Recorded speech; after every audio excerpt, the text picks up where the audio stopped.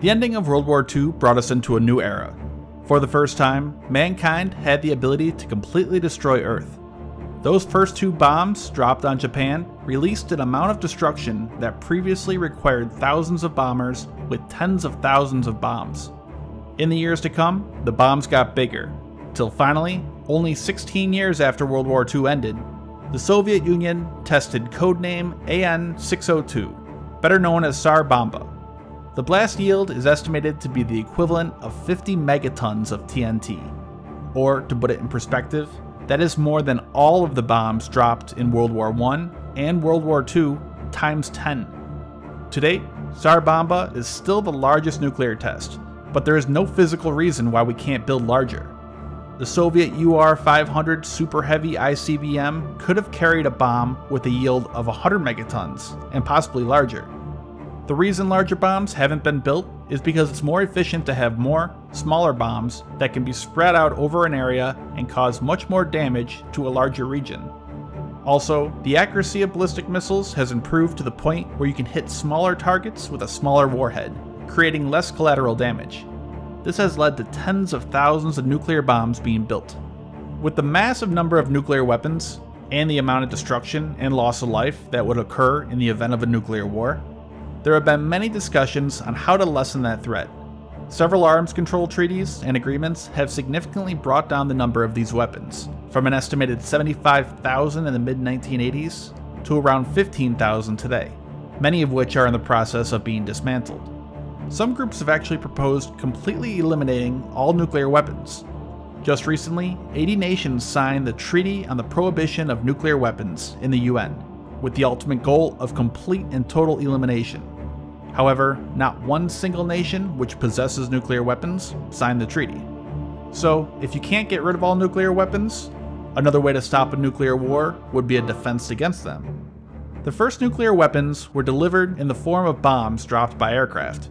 Bombers are slow, and advances in air defense technology make it highly unlikely that they will be able to complete their mission. Most nuclear weapons today are delivered by ballistic missiles. This missile technology, which first became operational in the 1940s, is still the most effective and reliable way to deliver nuclear weapons. They are extremely fast and fly extremely high, making them nearly impossible to shoot down. But if you could stop them, you would greatly diminish the threat posed by nuclear weapons. There are other nuclear delivery methods, such as cruise missiles and even now torpedoes, but those have other problems. Today, roughly 85% of all nuclear warheads are launched by ballistic missiles, the remainder being on bombs and cruise missiles. So if you could shoot down the large, slow-flying bombers and cruise missiles, and find a way to defeat ballistic missiles, you could all but eliminate nuclear war. To figure out how to defeat ICBMs, first you need to break down their characteristics. Basically, there are 3 phases of ballistic missiles. The boost phase, where the missile first launches and is burning its engine to get up to speed. The mid-course phase, where the engine is shut off and is now coasting through space. And finally, the terminal phase, where the warhead re-enters the atmosphere and hits its target. Terminal phase is extremely difficult to defend against, as you have very little time and the atmosphere is slowing down the warhead, making calculating an intercept path more difficult. Mid-course phase is somewhat easier, as it's the longest phase of the missile flight. It is also in space, and therefore for the most part, coasting on a predictable path. The problem is an interceptor missile needs to be extremely large, pretty much the same size as the ICBM, to get up to that altitude to hit it. Also, if the missile has multiple warheads, they separate from the bus carrying it in the early mid-course phase, so this means you'll have many more targets to hit. The boost phase is the most vulnerable, as it's a large target, the warheads haven't separated yet, and it is traveling at the slowest speed as it boosts itself up into space. The problem with defeating missiles during their boost phase is you have very little time to react. You also need to be relatively close to the launch site, as every second that passes, that missile is going faster and faster, and quickly will be out of the area. There have been several methods devised to shoot down intercontinental ballistic missiles. The 2 primary are interceptor missiles, and lasers and other directed energy weapons. Interceptor missiles may be the most obvious. You launch your own missile to destroy the enemy missile that is coming at you. This, however, is extremely difficult. You might have heard the expression that it's like hitting a bullet with another bullet. Well, these missiles are traveling 10 times faster than bullets. But you also get to cheat a little bit by using a computer to calculate and make adjustments. In the early days of anti-ballistic missile research, the technology was not good enough to do this. Radars were not as precise, and guidance systems not capable enough. So instead of hitting an incoming warhead, interceptor missiles had their own nuclear warhead on board, which would fly up close enough to the target and detonate. The resulting blast would hopefully destroy the incoming warhead. The Soviet Union was the only nation to deploy an operational ABM system armed with nuclear warheads, the A-35. This method is the easiest way of destroying incoming missiles, but there are many problems with such a system. One being that you are detonating a nuclear bomb over your own country to shoot down other nuclear bombs that are trying to detonate over your country. The best option would be to smash directly into the incoming warhead. This way, there's no nuclear blast. This, however, requires extremely precise radars to be able to detect and track a warhead, which is no bigger than the average person, that is flying through space 1,000 miles away at several thousand miles per hour. You have to be accurate to less than a meter, or you will miss. This type of interception is known as hit-to-kill. Typical surface-to-air missiles that are used to shoot down aircraft have small warheads on board themselves with a proximity fuse. This will blast hundreds of metal rods or shrapnel over a larger area. This way, you do not have to be quite as precise, but when you're trying to shoot down missiles, this is often not enough to guarantee the fragments will destroy the warhead. This hit-to-kill method is extremely difficult.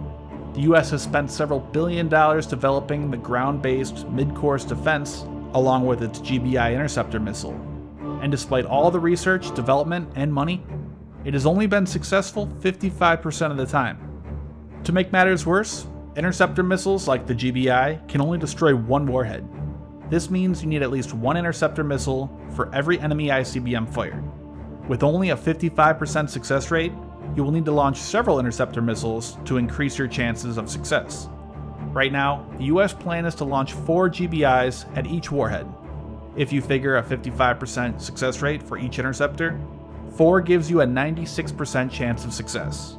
Also, ICBMs can carry multiple warheads. This means even more interceptors. On top of that, ICBMs can carry decoys. These are designed to throw off ABM systems. And finally, an enemy can simply build more missiles than you can build interceptors. ICBMs typically cost much less than these huge interceptor missiles like the GBI, as they do not need all the extra maneuvering systems on board to fine-tune its course to hit the target perfectly within a matter of centimeters. It's a numbers game. You can't possibly build enough interceptors to fully stop a large-scale attack. The GBI is often presented showing its ability to distinguish between decoys and real warheads, and there are plans to place more than one EKV, or exo-atmospheric kill vehicle, on each interceptor missile. But this will likely still fall way short of ever being a reliable method of fully stopping an attack. Another solution is needed. In the 1980s, US President Ronald Reagan announced a new ABM system called the Strategic Defense Initiative, better known as Star Wars. It was a huge project devoted to finding ways to stop a nuclear attack. Research was done on every conceivable method to defend against ICBMs.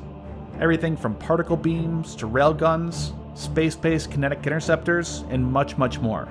But a major focus was on directed energy weapons. This included lasers and X-rays from platforms both on land and in space. The program was extremely ambitious for its time. The technology of the day wasn't good enough, and much of it still isn't. Lasers may seem like the best candidate, but there are several problems with them. One is obviously the technology requirements. After many decades of work, just now are much smaller and weaker laser weapons slowly becoming operational. A laser capable of shooting down an ICBM flying hundreds or even thousands of kilometers away will need to be extremely powerful. Land-based lasers also have to travel through the thick atmosphere, which distorts and scatters the laser beam. In 1997, the US tested the Miracle laser, which produced over 1 megawatt of power. This is over 100 times more powerful than the LAWS demonstrator that we've all seen in this video. The Miracle laser was tested against a decommissioned satellite. The test failed, with the laser being damaged in the process. The Soviet Union also worked on laser missile defenses, the Terra 3 being the most famous. However, it was also not successful. The YAL-1 airborne laser was another program that made it pretty far through the development phase, and into the testing phase. Since it's airborne, the laser travels through less thick of an atmosphere. It was placed in the nose of a Boeing 747 and would shoot down ballistic missiles in their boost phase. As I mentioned earlier though, this requires the aircraft and laser to be relatively close to the launch site. The airborne laser never reached its ultimate goal, but the plan was to have it have a range of 600 kilometers against more vulnerable liquid-fueled missiles and only 300 kilometers against solid-fueled missiles. While that may sound like a lot, you couldn't shoot down any missiles launched from larger countries like Russia or China without flying into their airspace. It would give you the ability to shoot down missiles launched from most places in North Korea from South Korea, which was a more realistic role for the YAL-1. After its cancellation due to high cost, short range, and technical difficulties, the US Missile Defense Agency has began looking into placing a laser on board drones. This would, they hope, be cheaper, could fly in closer to launch sites, and take advantage of new technologies that have emerged since. However, with the massive 747 being unable to produce a strong enough laser, which according to Defense Secretary Robert Gates would need to be 20 to 30 times more powerful, it is questionable how this would be carried out by a much smaller drone. And finally, since the atmosphere greatly hinders laser weapons, how about placing the weapons in space? Both the US and Soviet Union considered this option. The Soviets even launched the Polyus spacecraft, which failed to achieve orbit and crashed into the Pacific Ocean and was destroyed. Since then, space-based lasers have been mostly kept to the drawing board. One major problem with them is that, in space, you need to be traveling at nearly 30,000 kilometers per hour just so you don't fall back to Earth. This means you will likely not be in the right position to shoot down a missile when it launches, so you would need dozens, possibly several hundred satellite lasers to cover an area 100% of the time. You could place the satellites in a higher orbit, known as geostationary orbit, where the orbital speed matches that of the rotation of the Earth. This means that the satellite can remain over the same region of the Earth. The laser would have to be much more powerful though, as it has a much longer distance to travel, and also requires much more powerful rockets to boost it up to geostationary orbit, which is roughly 100 times higher than the typical low Earth orbit altitude. Another issue is the power requirements would be high as well. Most satellites and spacecraft currently rely on solar panels, but these do not produce much power. The massive 2,500 square meter solar panel system on the International Space Station only produces 240 kilowatts, and even that took dozens of launches and manpower to assemble in space. A space-based laser would likely require more than this, and need time to recharge between firing. You could use a chemical-powered laser, like the Polyus, but this would require refueling the satellite once its stores are expended. There is also another problem with the enormous amount of heat that these lasers produce. Getting rid of heat is extremely difficult to do in space. Massive radiators would be required, and even that might not be enough. And all this is still contingent on having the technology to create and launch such a powerful laser into space. You'd also need an extremely complex network of radars and other sensors to detect and track missiles, and be precise enough so that you can engage them. Also, one would not be enough. You would likely need a huge constellation of these satellites. So, there are numerous problems with each method put forward at missile defense. And to make matters worse, most of these systems can simply be overwhelmed by the enemy simply building more missiles. All these defense systems are extremely expensive and cost much more than the missiles they are designed to stop. Furthermore, new technologies are being developed to make stopping a nuclear attack even more difficult. During the late Cold War era, both the Soviets and Americans worked on maneuvering warheads. These weapons, upon re-entering the atmosphere, could change course with flaps, similar to that of an aircraft. Images of what these look like are extremely rare, with only a few real pictures on the internet. These maneuverable warheads had a few purposes. One would be to more accurately hit a target, or even a mobile target with terminal guidance, such as what the Chinese are doing with their anti-ship ballistic missiles. They also make interception of them much more difficult. You can see here in this declassified image a test of the Advanced Maneuverable Re-Entry Vehicle by the US in the 1980s. You can see it makes a very sharp course change after hitting the upper atmosphere. Some of this research has morphed into current hypersonic weapons development. These are weapons that are somewhat similar to ballistic missiles, but fly much lower, skipping through the upper atmosphere and using it to change course. These are extremely difficult to defend against. Another example would be Russia's Poseidon, a nuclear-powered, nuclear-armed torpedo. Nuclear-armed torpedoes have been around since the early days of the Cold War. but having a nuclear engine on board gives it virtually unlimited range. Currently, there really isn't any good way to intercept a torpedo. The US has worked on a few methods in the past, and a German company has been developing a system called Sea Spider, but it is doubtful that any such weapon would be effective against Poseidon. And finally, do we even want to be able to stop a nuclear war? In 1972, the US and Soviet Union signed the ABM Treaty. This put severe restrictions on building anti-ballistic missile systems. One of the reasons for the treaty was the realization that if one side was able to completely stop the other from attacking, the balance of power would be upset. At that point, there would be less risk in starting a nuclear war from the side that has a fully capable ABM system. The entire concept the Cold War superpowers relied upon, mutually assured destruction, would go out the window, as an attacker would no longer have to worry about nuclear retaliation. The same is true today. Even if all sides had a fully capable ABM system able to completely stop a nuclear attack, or if the UN was able to completely ban and eliminate all nuclear weapons, it could be argued that large-scale conventional war would become a much more common thing. We had 2 world wars within a 30-year period. However, with the development of nuclear weapons and the realization of the destruction a nuclear war would bring, we never had a 3rd world war. There were many close calls during the Cold War. In fact, in the past, wars have been started over less provocation, but there still wasn't a World War III. So, it's possible that the only way of truly stopping a nuclear war is to not have the ability to stop a nuclear war. And finally, I just want to say thanks to Ivan Stepanov for letting me use some footage from his new nuclear war simulator. It's not out yet, but it looks like an incredibly interesting tool that I know I'm going to have a lot of fun playing with. In the meantime, go over and check out his website. I'll put the link down in the description.